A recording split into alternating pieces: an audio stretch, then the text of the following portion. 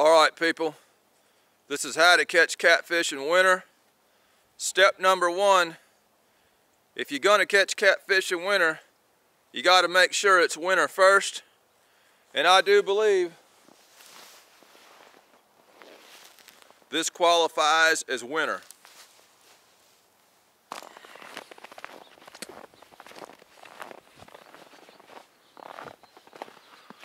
I was going to get my cast net and maybe some hooks and stuff out of here, but to be honest with you, I don't feel like moving all this snow, so I'm going to deal with what I got. Down the road we're going to go. This is ridiculous right here.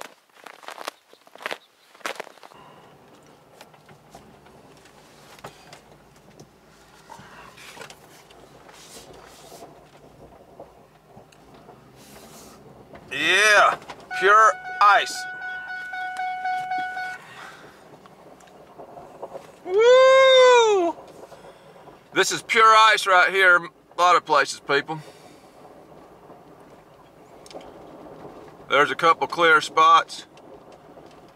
But when you're coming off this hill in this kind of weather, you gotta watch what you're doing. There will be some bad spots. There's lots of turns, lots of places for you to end up down the hill, in somebody's yard, or possibly through somebody's house. As you can see, we are living in the frozen tundra. There we go. Yeah, see, this is all, oh yeah.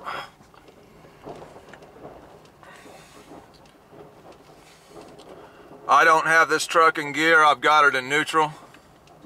I just let it do its own thing going down this hill, and I'll tap the brake here and there, you know what I mean, if I get too much out of control. Of course, if I feel it start to slide, you gotta let off the brake.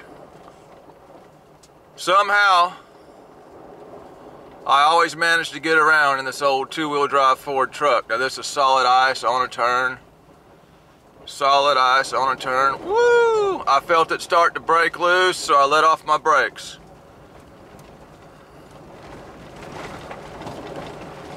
Don't hold on your brakes going around the turn.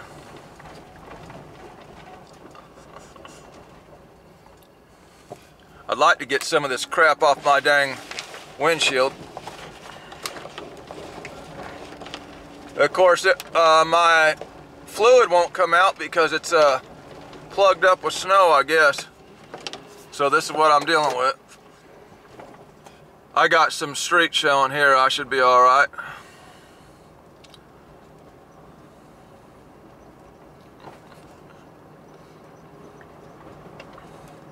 I come down off this hill yesterday, and it wasn't near this nice.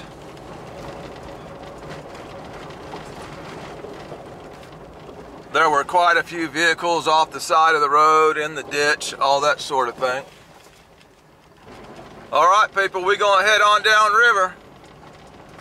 Oh, about 60 miles. There ain't no big catfish right here in this part of the hills. Got to get down there to that old Tennessee River. Come on through, bud. I'll let you through first. You was before me. This road is ice. See, yeah, he's slipping and sliding. It's pure ice.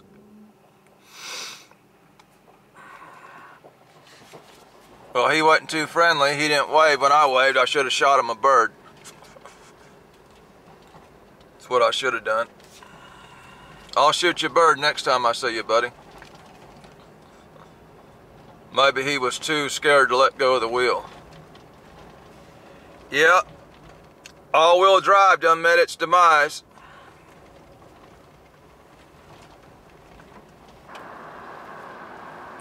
Look at here, people. That's why you don't buy four-wheel drive. You buy a two-wheel drive like I got.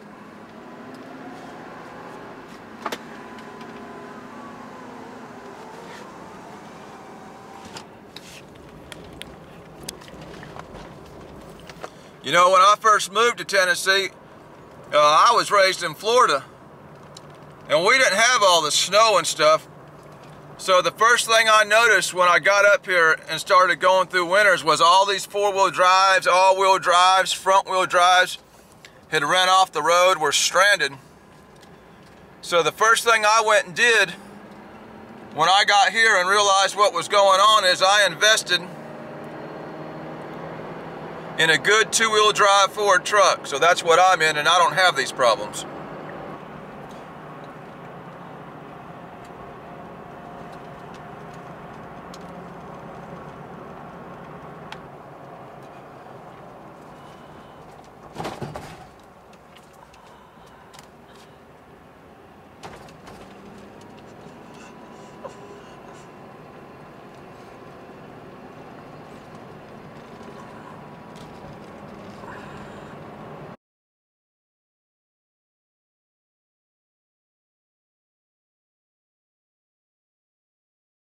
Alright people,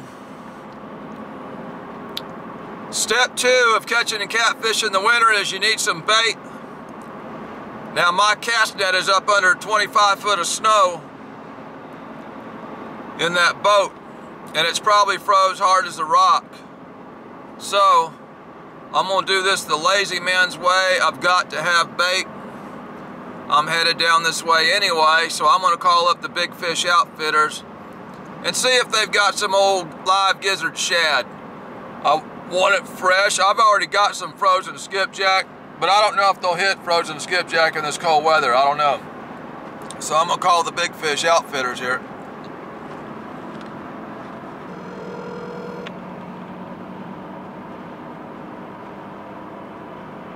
Big Fish Outfitters, this is Hannah.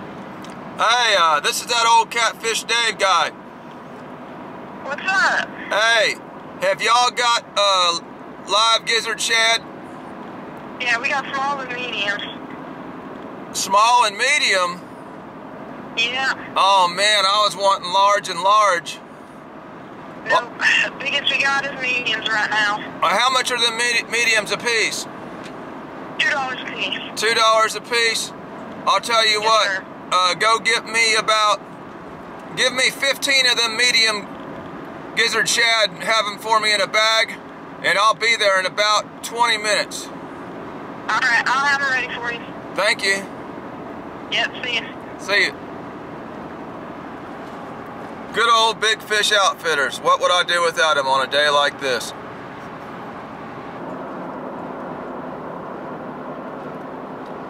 Four falling birds, 3 French hens, 2 turtle doves, and a partridge in a pear tree. They didn't get near as much snow down this way, and that's fine with me. I don't care that much about standing knee-deep in snow, no how. There it is right there, people. Big Fish Outfitters. Rain, sleet, or snow, Big Fish Outfitters is the place to go. These people got it together. You ain't got to wait if you want bait.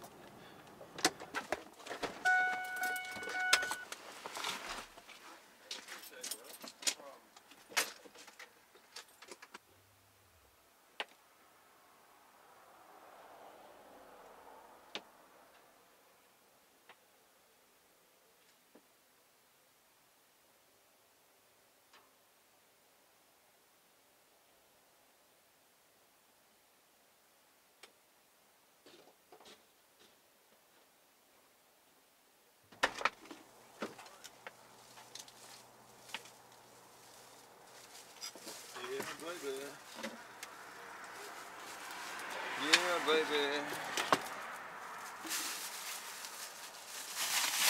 We good. Yeah, we good.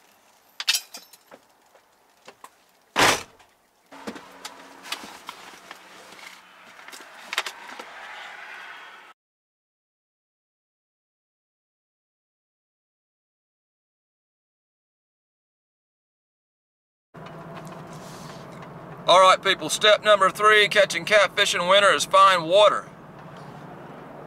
You can see it right out there. down here in Kingston, Tennessee. Now I am 52 or 53. I'm not sure. I'm either 52 or 53.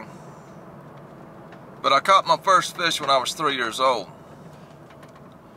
So I'm estimating that was around the year 1970. It was a rainbow trout up in Bridgeport, California. I've been fishing for about 50 years. And 50 years, one of the most important things I've learned is you're going to catch your fish in the water. Now this just doesn't apply to catfish, okay? This can apply to any species of fish. Fish are most likely going to be found in the water. All the ones that I've seen out of the water, they weren't in good shape. Not good enough shape to hit your bait anyway. So, water's the next step. Now we're getting some water drop because we got a bunch of rain and snow. So it's not really a good time to be fishing the backwaters while they're dropping water. So I'm going to pull right up here to this old duck poop dock.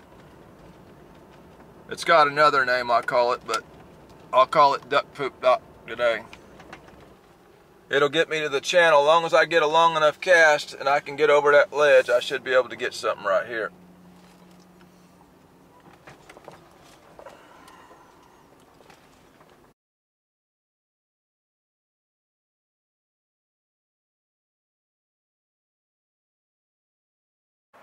Alright people, step number 4, put bait on the hook. I've got that old Big Fish Outfitters fresh gizzard shad.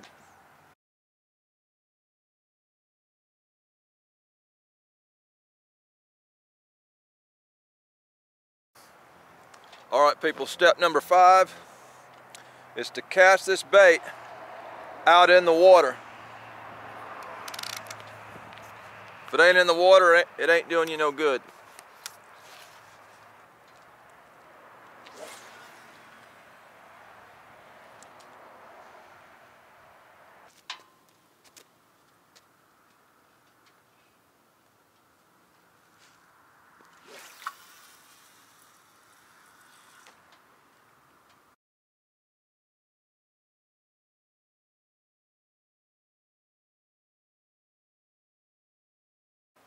Step number 6, wait for a fish to hit your bait.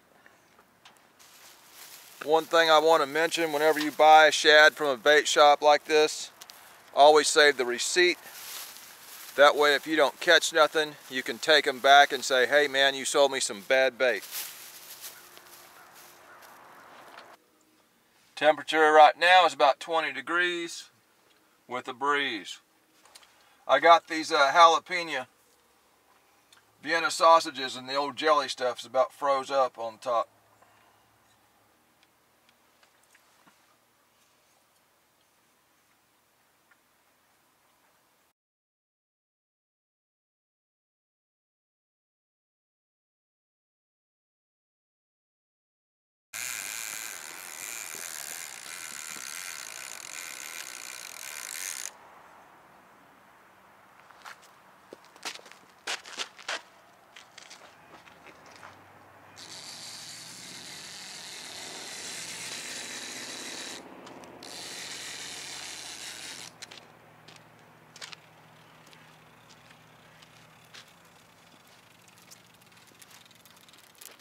Step number 7 is to reel in the fish.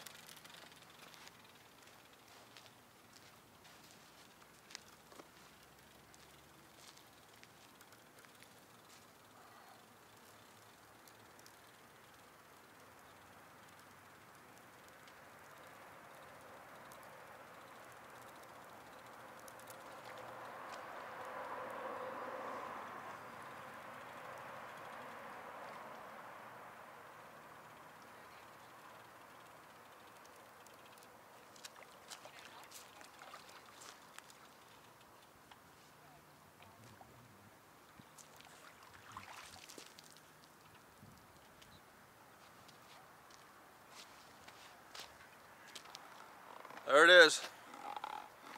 There's how to catch catfish in winter.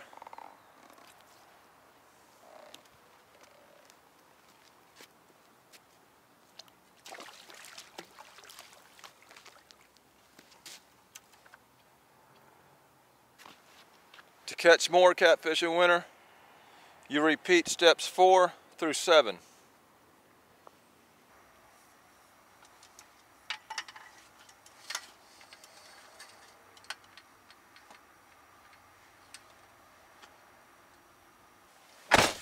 We got lights ready. All I gotta do is plug them in. I'm gonna crank this heat up.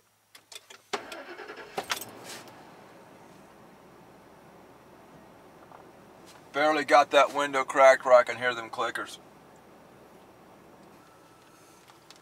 Still big chunks of ice in my water, man.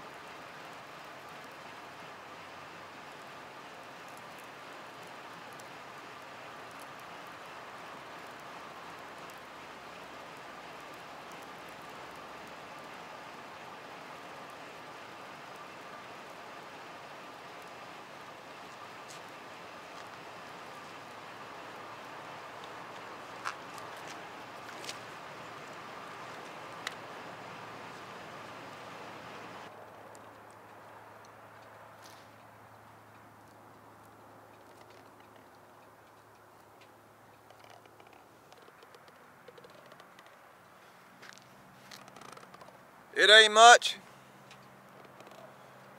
but on a day like today, I'll take it.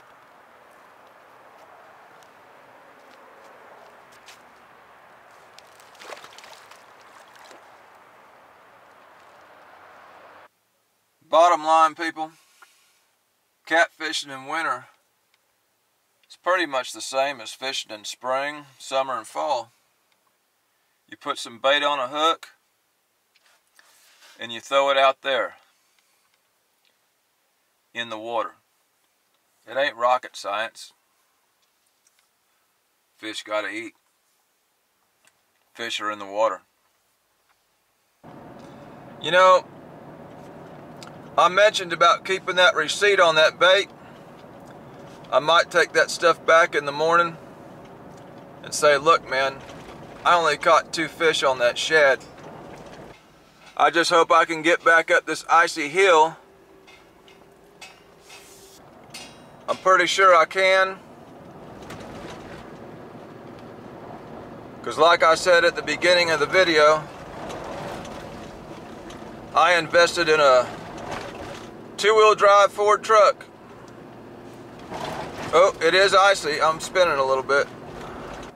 The things you gotta do to put out weekly catfish entertainment.